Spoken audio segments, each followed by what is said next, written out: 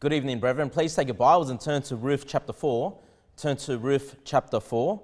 Now, I did miss 1 week of preaching when my child was born, so we did miss one chapter of Ruth. And so it's my intention this Wednesday night to catch up on the chapter that we need to. We're up to the last chapter in the book of Ruth. And again, the book of Ruth is found between Judges and 1 Samuel. So it's that little book with 4 chapters found between those two books. Ruth chapter 4 is what we're up to. And the title for the sermon tonight is The Kinsman Redeemer. The Kinsman Redeemer. It's probably a term you've heard before, the Kinsman Redeemer. It has to do with the book of Ruth. That's where it comes from. But it also points us to Jesus Christ. And my greatest advice for anybody that's reading through their Bibles, especially the Old Testament, is look for Christ. Look for Jesus Christ in everything that you read, because he is found throughout all the scriptures. He is found in every book of the Bible. And the book of Ruth is, as I've mentioned before, a love story between Boaz and Ruth. But we also see the great love that God has for his people. The fact that Jesus Christ would ultimately become the kinsman redeemer as well. Now that title is given to Boaz, okay?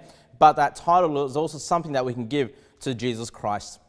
And so it's my intention tonight to show you those parallels between Boaz and Jesus Christ. Let's pick it up from verse number 1, Ruth chapter 4, verse 1. Then went Boaz up to the gate and sat him down there, and behold, the kinsman of whom Boaz spake came by, unto whom he said, Ho, such a one, turn aside, sit down here. And he turned aside and sat down. And he took 10 men of the elders of the city and said, Sit ye down here, and they sat down. So let's just do a quick reminder of what's led up to this. Boaz is interested in getting married to Ruth, right? But there was one kinsman, there was one person that was a closer relation to the family, and he had the right to marry Ruth before Boaz had the right. And so Boaz wanted to clarify this. He wanted to make sure that little problem went away so he could be the one that could step in and marry Ruth.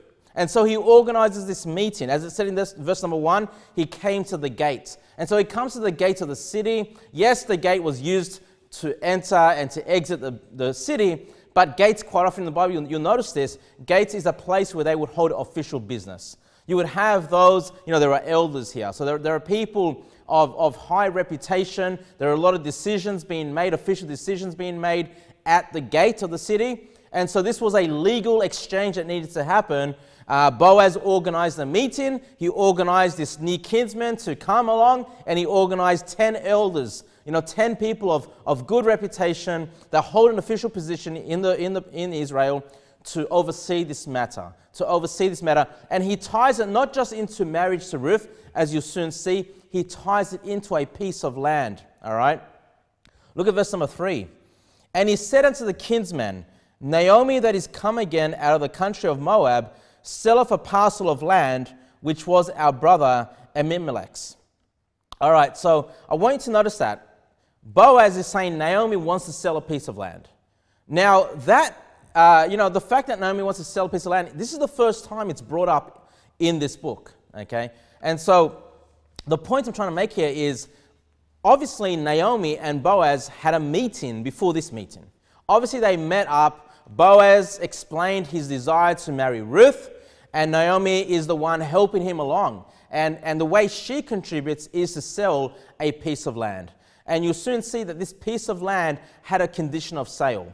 Whoever bought this piece of land would also have to marry her daughter-in-law. That's part of the price of purchasing this piece of land, okay? Now that meeting is not recorded for us in the Bible, but we know it took place because we see that Boaz knows that Naomi wants to sell this piece of land. And he's the one that's communicating this to, in an official capacity, okay?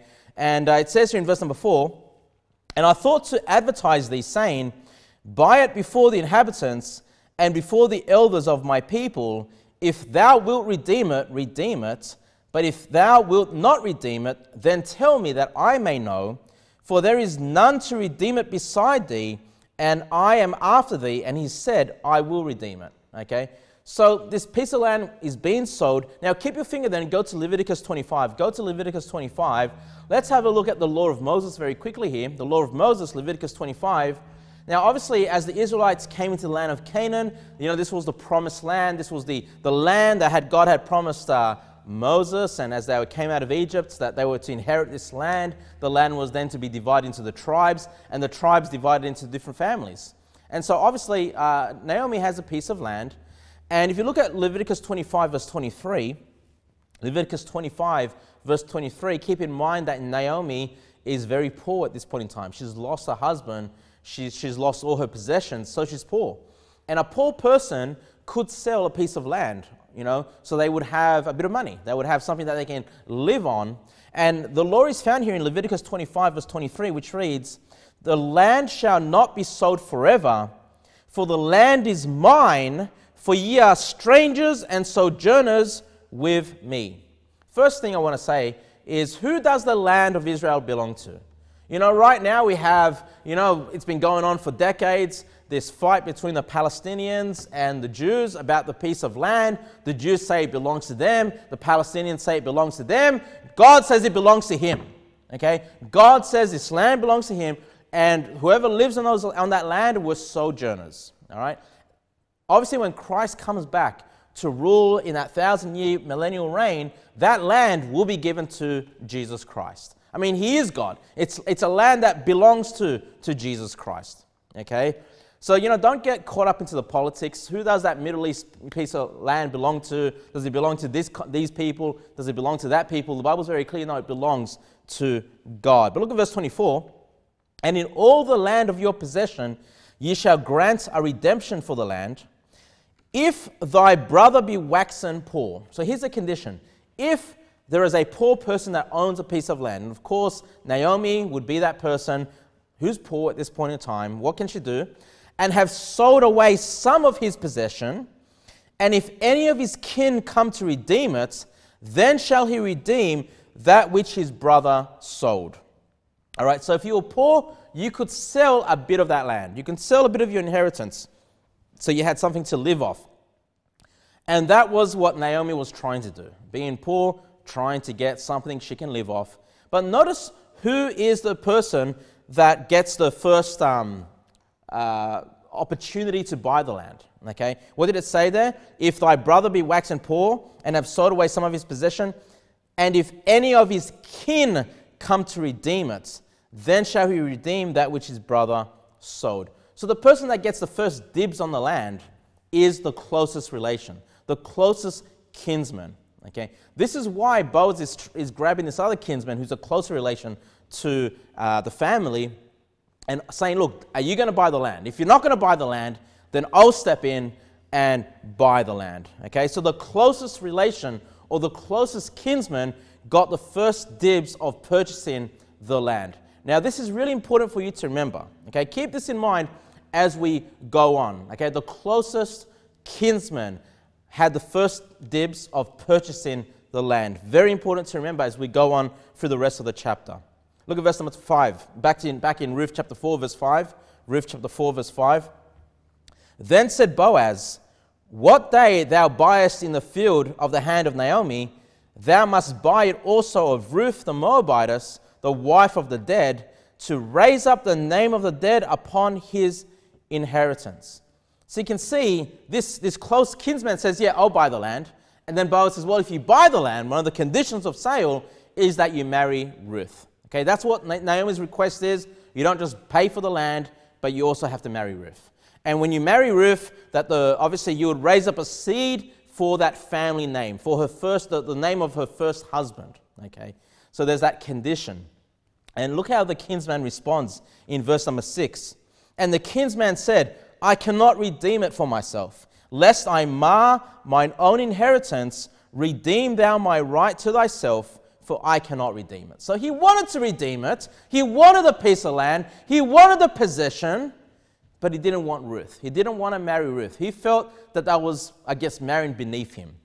He could see other opportunities for his future. Maybe if he married somebody else, he would be able to inherit more land. He saw a better opportunity for himself than taking this smaller piece of land and marrying Ruth. Okay, so you can see the difference between this near kinsman, the nearest one, who's concerned about possession, who's concerned about the piece of land, and then you can see the difference with Boaz. It wasn't about the land for Boaz. Boaz wasn't interested in the land. Boaz was interested in Ruth. Okay, he obviously had fallen in love with Ruth. He wanted to marry that woman. Okay, and that's why that condition was there. The condition was there to, scare away, other people that may have wanted to take the land for themselves. But obviously with having to take Ruth as a wife, and Boaz was like, oh, I'm happy to take Ruth as a wife. That was his ambition. That was his desire, right? And so the piece of land for Boaz was just a cherry on top, okay? And so you can see this man defers and says, look, Boaz, you can, go ahead. You can redeem it if you want. I can't do it. Now look at verse number 7.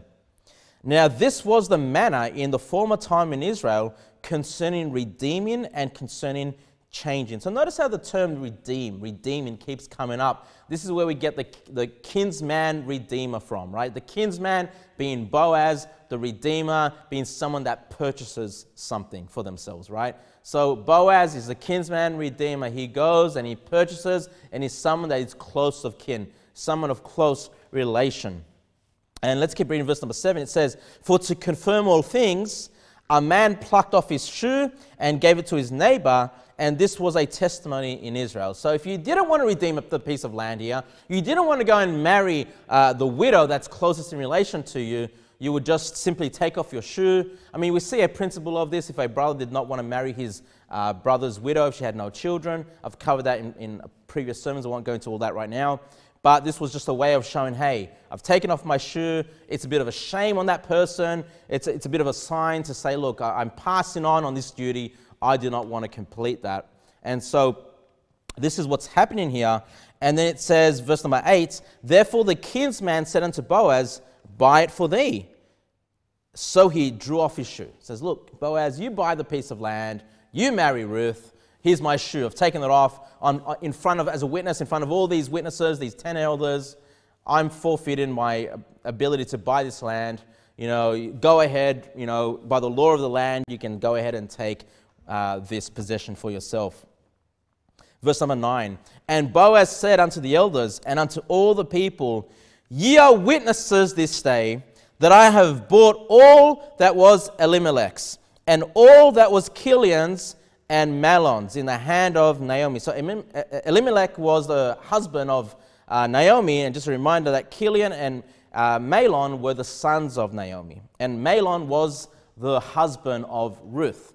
Okay, so Boaz is saying, look, there are witnesses that I have made this purchase. I mean, do you see the parallel with Jesus Christ? When Jesus Christ, was put to death, buried, and rose again on the third day, what did he go and do for the next 50 days before he ascended up to heaven? He went before many witnesses, didn't he? He went to his disciples. He went to many people, up to 500 at once, so people could witness his resurrection. So people could witness that he had purchased us with his blood. So you can see the importance there of the witnesses. You see the parallel there of Christ. Verse number 10. Moreover, Ruth the Moabitess, the wife of Mahlon, have I purchased to be my wife, to raise up the name of the dead upon his inheritance, that the name of the dead be not cut off from among his brethren, and from the gate of his place. Ye are witnesses this day. So this Boaz says, look, I am marrying Ruth. You're a witness that I'm marrying Ruth. And by marrying Ruth, I'm going to make sure that I raise up a name of the dead. Okay, so for Mahlon, his name would continue. The child that would be born from Ruth would continue on in the name of Mahlon. And so there would be, in a sense, a raising of the dead. Okay, a raising of the name of the dead here as a picture. And of course, what is that a picture of? The resurrection. That we have been purchased by Christ. He has paid it all. So one day, the dead will be raised. The dead will be resurrected. Okay, because of the purchase of the Redeemer. Because of the purchase of the Redeemer. You can again see those parallels there with Christ. And so as I said, Boaz is known as the kinsman Redeemer. And if you can please keep your finger there, please go to 1 Peter chapter 1. Keep your finger in Ruth and go to 1 Peter chapter 1, Because it is Christ who has redeemed us, right? Boaz redeems Ruth. He continues the name of the dead. You know, he raises that name, and Christ is our Redeemer. Christ is our Redeemer. Boaz purchased Ruth by purchasing the land of Naomi, and Christ has redeemed us or purchased us by paying for our sins. You're going to 1 Peter chapter 1, and I'm going to read to you from Acts 20:28, where it speaks about God, which says, which he have purchased with his own blood. Talking about the church of God being purchased by his own blood. So what is the transaction? When it came to Boaz, he obviously had to pay some money for that land, and he had to purchase Ruth in that land. When it comes to Christ making a purchase, the Bible says that he purchased it with his own blood. The blood of Jesus Christ is what redeems us. You're going to 1 Peter chapter 1, verse 18. 1 Peter chapter 1, look at verse 18. The Bible says, "For as much as ye know that you were not redeemed with corruptible things, as silver and gold." Okay, so Boaz paid silver and gold for the land, but you've not been redeemed by that same corruptible thing. No, not by silver and gold. It says, "From your vain conversation received by tradition from your fathers," verse 19, "but with the precious blood of Christ, as of a lamb without blemish and without spot." Okay, so you were redeemed. You were purchased, not with gold and silver, but by the blood, the precious blood of Christ. The precious blood of Christ is more valuable than any gold and silver. It says here, a lamb without blemish and without spot. It's incorruptible. Okay, you've been purchased. This is why it's everlasting. I mean, it's everlasting life for so many reasons. It's eternal life for so many reasons. And one of the reasons we're being told here is because the blood of Christ is without blemish, without spot. It is not corruptible. You know, the blood of Christ is incorruptible in compared to other units of possession like gold and silver, which is corruptible on this earth. Okay, so it's eternal security, it's everlasting life, because that blood is everlasting. It's not corruptible. It'll be always there, you know, covering us, washing us from our sins. The blood of Jesus Christ. Now, please go to 1 John chapter 2. 1 John chapter 2. Because I want to stress a point here in 1 John chapter 2, verse 1. A lot of people understand, yeah, purchased by the blood of Christ. Okay. 1 John chapter 2, verse 1, which reads, "My little children, these things write I unto you, that ye sin not. And if any man sin, we have an advocate with our Father, Jesus Christ the righteous." Now notice verse number 2. "And he is the propitiation for our sins, and not for ours only, but also for the sins of the whole world." So when Christ came, he died not just for those that would believe on him, but he would die for the whole world. He died for every man. And the word propitiation there, quite a big word that's been brought up there. It means to be appeased or to be satisfied. Okay? So if I go to the shops, I go to Woolworths or something, buy some groceries, I obviously just can't walk out with those groceries. I've got to make propitiation. I've got to satisfy the company. So I pay what is due. You know, they work out, okay, groceries are going to be $200. I put down $200. That satisfies them, so I can then walk away with the purchased possession. I can walk away with the groceries that I've bought. When it comes to the shedding of Christ's blood, it was the propitiation. Christ was a propitiation for our sins. It satisfied the demands of the Father. It's been paid for in full. Please go to 1 John chapter 4, verse 10. 1 John chapter 4, verse 10, which reads, "Herein is love, not that we loved God, but that he loved us and sent his Son to be the propitiation for our sins." He sent his Son to be the propitiation for our sins. He loved us. Boaz loved Ruth, right? He loved her so much, he went and bought that piece of land. He went and married Ruth, so that she could be taken care of. God loved us so much, he sent his son. He paid for us. He paid for our souls by the sacrifice of his son. I'm going to read to you from Romans 3:25, which reads, whom God have sent forth to be a propitiation, there's that word again, through faith in his blood. Okay, so what is the payment for our sins? How have our sins been satisfied, been dealt with, been taken care of? The full payment where God the Father is satisfied. How was it? Faith in his blood. It was the blood of Christ that washes us. And how do we receive that? Faith in his blood. Faith in the sacrifice of Jesus Christ. To declare his righteousness for the remission of sins that are past through the forbearance of God. Okay, so full payment of your sins, the full propitiation, the full satisfaction to God the Father was by the shedding of the blood of Jesus Christ. Okay, so, it wasn't that long ago where I preached on the importance of the body of Christ, the flesh of Christ, what that means. We can see now a great truth about the blood of Christ. It's actually what purchases us. Okay, it's what buys us. It's what redeems us. Jesus Christ is the kinsman redeemer when it comes to our spiritual life. If you can please go back to Ruth chapter 4, verse 11. Ruth chapter 4 and verse 11. The Bible reads, and all the people that were in the gate and the elders said, we are witnesses.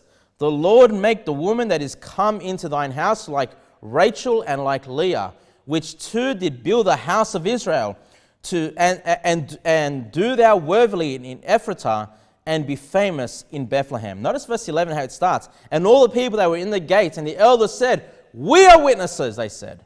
We witness that Boaz has purchased the land. We've witnessed that Boaz is taking Ruth as his bride. He's purchasing that, and we are witnesses. And brethren, then what are we? All right, what are we? We know what Christ has done. We know how he has purchased for our sins. We can see how he purchased us. Then what? What's the next thing to do? Well, the next thing to do is we are witnesses. We've been purchased, we've been saved, and now we go and we witness for God. We go and say what Jesus Christ has done. Hey, these elders were witnessing what Boaz did. Well, as saved believers, we need to go and witness what Jesus Christ has done, how he has purchased us with his own blood. And brethren, man, I miss the door-to-door soul winning. I miss it. I miss getting out there on a weekly basis to the neighborhood and giving people the gospel, being a witness to Jesus Christ. Hey, not like those false Jehovah Witnesses. In fact, they're not witnesses of Jehovah. They are Jehovah false witnesses, aren't they? That cult, that false religion that teaches that it's not just Christ that died, but you need to work your way for salvation. No. You don't work your way to salvation. It's been paid for by Jesus Christ in full. He is the propitiation. Jesus Christ is the propitiation for our sins. Not Christ and our works. No, those that teach such things are Jehovah false witnesses. We need to be true witnesses of Jehovah. We need to be true witnesses of the purchase that Jesus Christ has made for us. Not only that we look at verse number 11, but notice how they celebrate. Notice the words they say after this purchase has been made. It says, the Lord make the woman that is come into thine house like Rachel and like Leah. Hey, who are they, Rachel and Leah? Those are the wives of Jacob. Hey, those are the two women by which the 12 tribes of Israel would come. Okay, and of course the handmaids as well, but the name was given to Rachel and Leah. Notice this, like Rachel and like Leah, it says here in verse number 11, which two did build the house of Israel.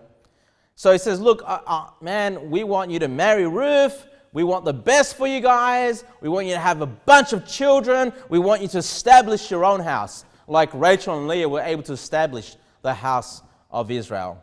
Okay, so, Ruth is being elevated here. Ruth is being promoted, isn't she?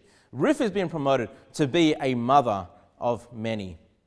And, as saved individuals, I spoke about the importance of us being witnesses of Christ.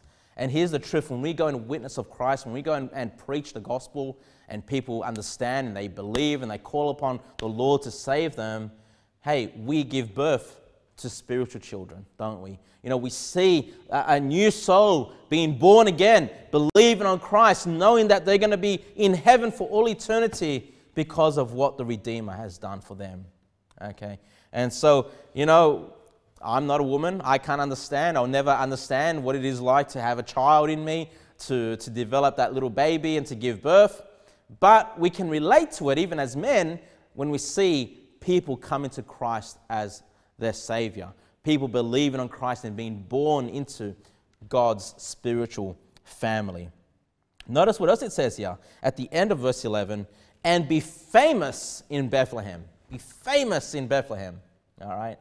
So there's two thoughts here. Number one is they did become famous. I mean, so famous, it's recorded for us for all eternity in the Bible, in the Word of God, isn't it? Okay. But we spoke about Boaz and how he's a picture of Christ here. And of course, who is the most famous in Bethlehem? You know, when you think of the town of Bethlehem, who's the first person you think about? It's Jesus Christ, who was born in Bethlehem. Okay, so there's another parallel. You know, Boaz, famous in Bethlehem, but even more famous than him was Jesus Christ. Let's keep going. Verse number 12. And let thy house be like the house of Pharez, to whom Tamar bore unto Judah, of the seed which the Lord shall give thee of this young woman. So Boaz took Ruth, and she was his wife. And when he went in unto her, the Lord gave her conception, and she bare a son. Notice that it is the Lord who gives conception. It is the Lord that allows a woman to fall pregnant. It's the Lord that has given a woman the ability, and the Lord can shut up a womb if he desires, and he can open the womb if he so desires. Okay, it's in the Lord's hand is what we're saying. Okay, and you know, it is a difficult thing when women can't fall pregnant or they can't carry a child, and they might struggle with you know, losing that child before it's delivered. It's such a, and I just think about the horrific things that our nation does. You know, was it 250 abortions a day? Where they would take a child that God has allowed to be in that womb, that God is knitting himself. I mean, we have the wickedness of our nation. I think of Australia, and I think about, well, I love living in Australia. It's a decent nation in comparison to many other places in the world, but there is such wickedness in this world where they cannot value a baby in the mother's womb. When we're approaching Mother's Day, aren't we? We're approaching Mother's Day. I'll save a sermon for that on Sunday, but you know, God values motherhood. God values babies in the womb. He is the one who rewards a mother and a father with a child. And she bare a son. You know, she wasn't able to have any children with her first husband.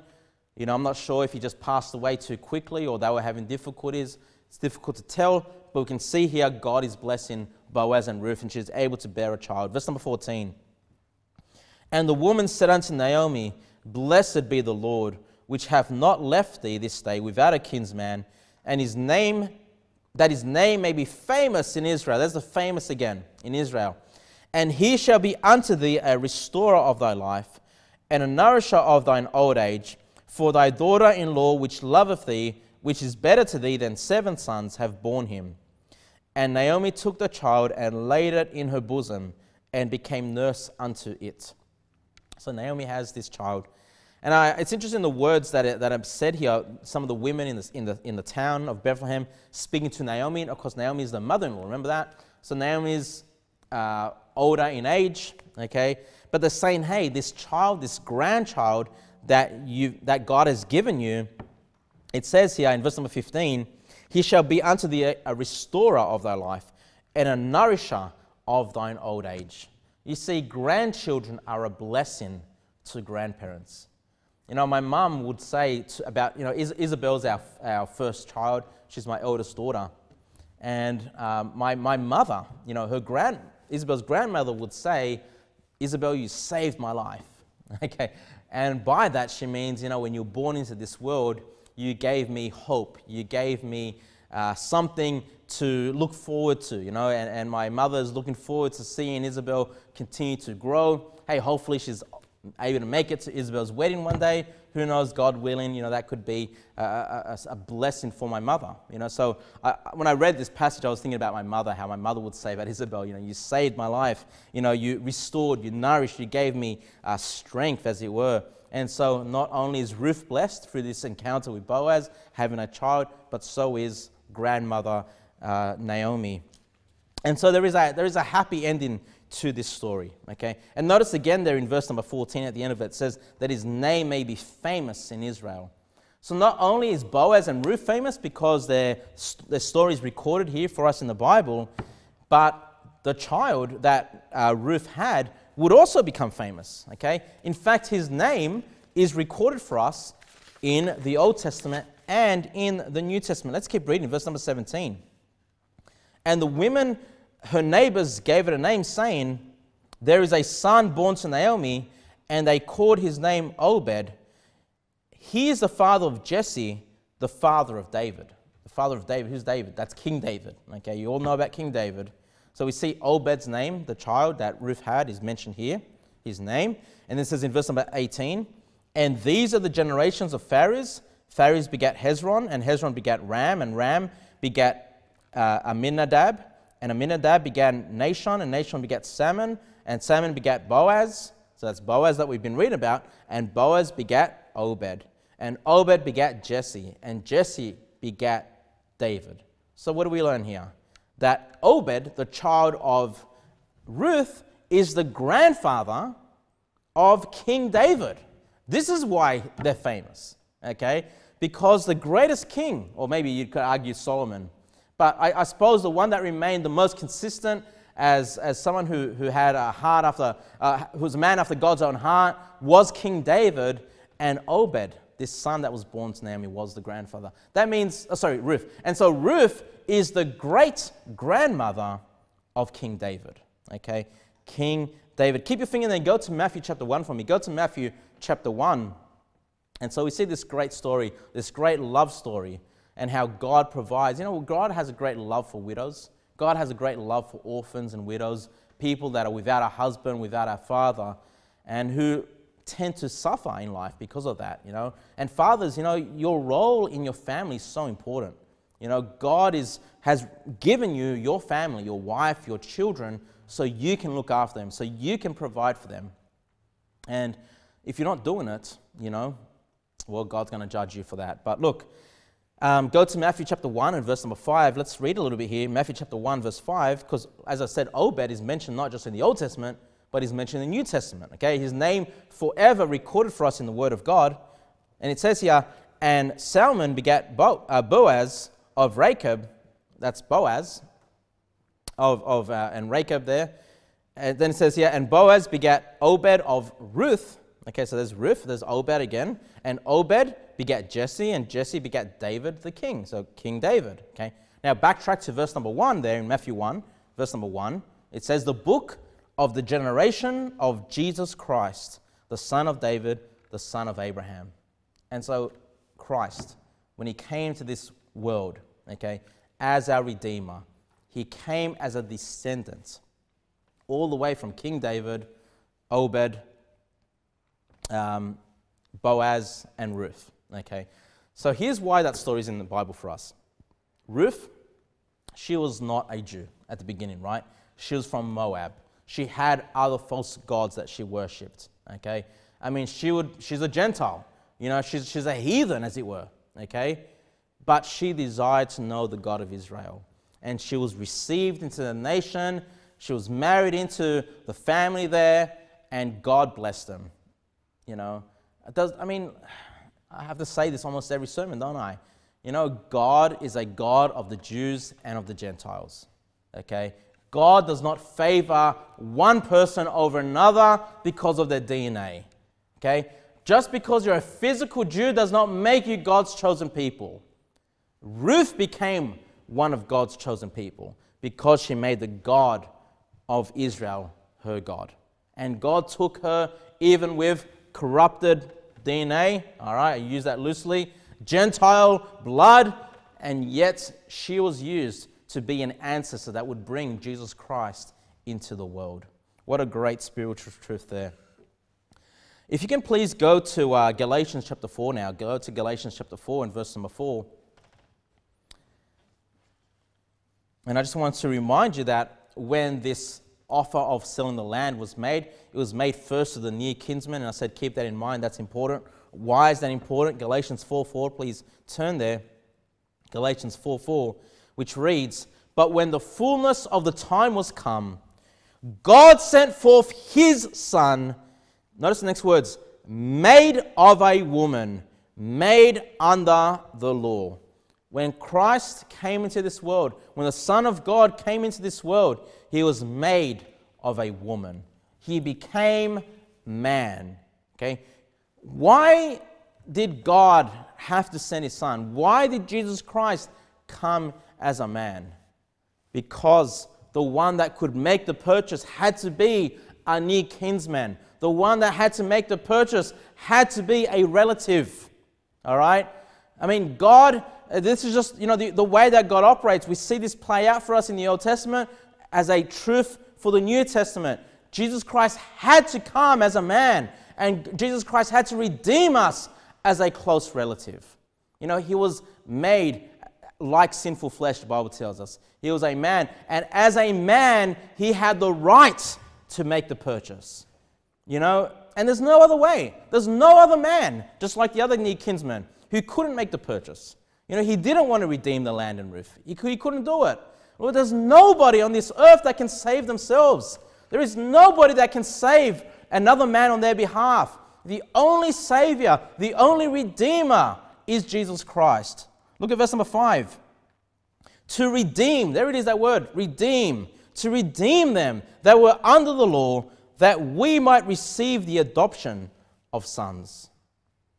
Please go to Galatians 3, verse 13. Galatians 3, verse 13. Christ hath redeemed us from the curse of the law, being made a curse for us. For it is written, cursed is everyone that hangeth on a tree.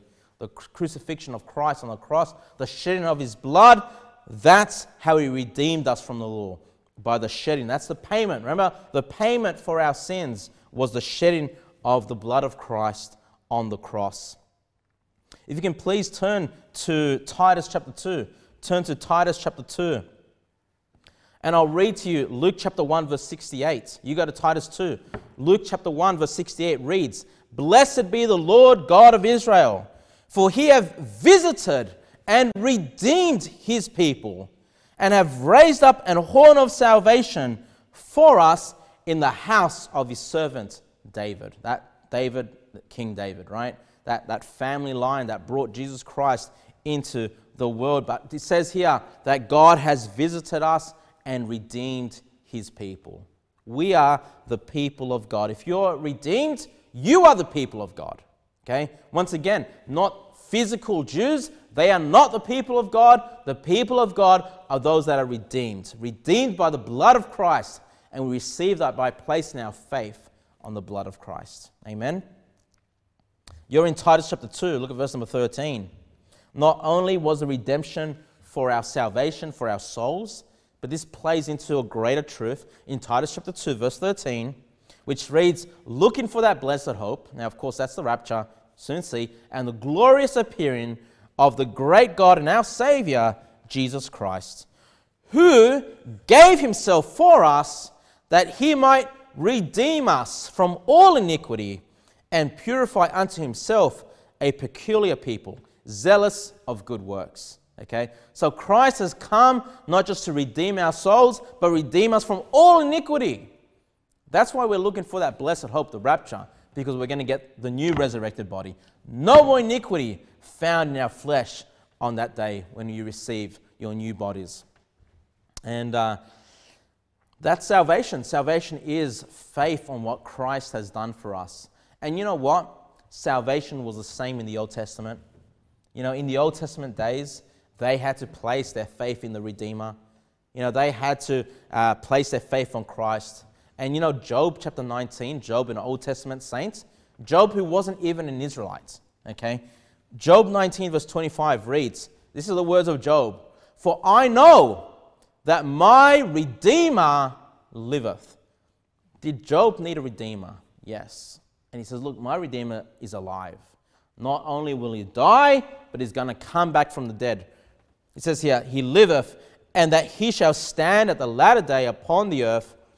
And though after my skin worms destroy this body, yet in my flesh I shall see God. So Job knew that the redeeming power of Christ was not just for his soul, but also for his body. That one day his body would be resurrected. Yes, his body would go in the grave. Yes, his body would be destroyed by worms and by whatever nasty creatures, rot away the flesh there. But one day in his flesh, in his new resurrected flesh, he's going to see his Redeemer. He's going to see his God. Now, I want to conclude, if you can, please turn to, let's go to Revelation chapter 5. Let's go to Revelation chapter 5 and verse number 9. I just want to conclude on a few passages here. So Christ is our Redeemer. Praise God. Thank you, Lord, for the great sacrifice. Thank you for the purchase. We can thank our Lord God and worship him and honor him with that truth. But you know what? Now that you're purchased, if you go and you purchase something, it belongs to you now, doesn't it? Like I gave the analogy of going to the shops, you buy the product. Once you've purchased, once you've satisfied the demand for that product, you walk away with it, don't you? It now belongs to you. Well, in Revelation chapter 5, verse 9, the Bible reads, and they sung a new song, saying, Thou art worthy to take the book and to open the seals thereof. For thou wast slain and hast redeemed us to God by thy blood. There's that confirmation again. How are we redeemed to God? By the blood. Out of every kindred and tongue and people and nation. And has made us unto our God kings and priests, and we shall reign on the earth. So not just resurrected bodies, but the redemption also promises us to reign with Christ in his millennial kingdom. And where we have been made kings and priests. Kings and priests. Listen, kings were to pass judgment, weren't they? Kings were to honor God. They were there to give direction, to pass judgment.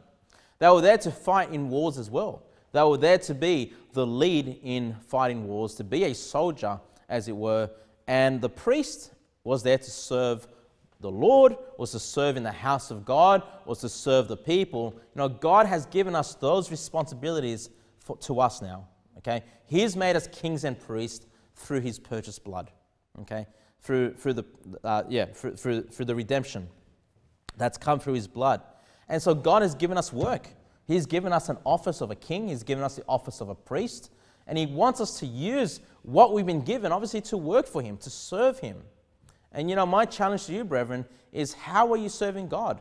In what capacity of your life are you putting, your purchased possession to serve God? In what manner, brethren?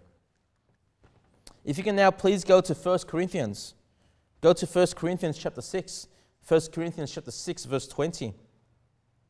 1 Corinthians chapter 6, verse 20. Very common verse here, which reads, For ye are bought with a price. Did you know you've been bought? You've been purchased with a price. That price we saw was the blood of Christ. Therefore glorify God in your body and in your spirit, which are God's. You belong to God. You've been purchased by God. You belong to Him. Are you going to allow God to use you? God has already given you work to do. Are you going to serve Him with your body? Let's say there, glorify God in your body. How do you glorify God in your body? You serve God. You serve the people of God. You serve in your local church. You serve by being a witness of the redemption of Jesus Christ. That's how we serve God in our body. Okay? If you can go to verse number 7 now, chapter 7. 1 Corinthians chapter 7, verse 23. 1 Corinthians chapter 7, verse 23 reads, Ye are bought with a price. There it is again. Be not ye the servants of men. Say, oh man, does that mean I can't work for a boss? No. Obviously, if you're working for an employer, remember, you still set Jesus Christ as your boss. Okay, you're still serving Christ first and foremost. But listen, you can live out your life now. You've been purchased, you're saved, you're going to heaven 100%, And you can make a choice. You can either decide to serve man, or you can make the decision to serve God. And there have probably been times in your life where you've served man, where you've cared about being recognized by man, where you've cared more about what men thought of you than what God thought of you. No. The instruction, brethren, you're purchased by that kinsman redeemer, is that you now serve God. You go and serve him. He's the one that has purchased you. And I'll just end on Psalm 19, verse 14, which reads, "Let the words of my mouth and the meditation of my heart be acceptable in thy sight, O Lord, my strength and my redeemer." Okay? O Lord, my strength and my redeemer. Okay, so it's not just serving the Lord in our bodies, okay? But what else did it say in Psalm 19:14? Let the words of my mouth, let the meditation of my heart, the things that you say, the things that you meditate on, the things that you have deep thought about, let them be things that are godly. Let them be things that honor God, okay? He wants you to serve him in your body, but he also wants your service and your worship and your honor toward him inwardly. And of course, by the abundance of the heart, the mouth speaketh. What comes out of your mouth dictates to others what is in your heart. Is your heart about men? Is it about worldliness? Is it about sinfulness? Or is what's in your heart about your love for God? Your appreciation for how he has delivered you from your sins. Okay, so Jesus Christ, he came to be a man. He came to be our kinsman. And he came to redeem us. And he did it by the shedding of his blood. He paid the full price. Praise God for the parallel that we see in the story of Boaz and Ruth. God bless.